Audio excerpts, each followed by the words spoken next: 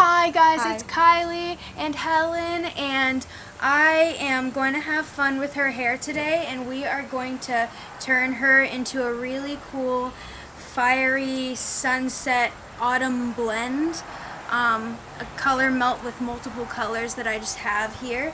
And I like that our hair is kind of similar right now because I have extensions.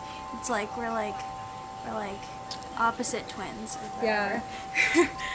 the negative. Fun, yes. So I'm gonna do a mixture of colors that are by Arctic Fox and then other colors that I've just mixed into these jars, but majority Arctic Fox.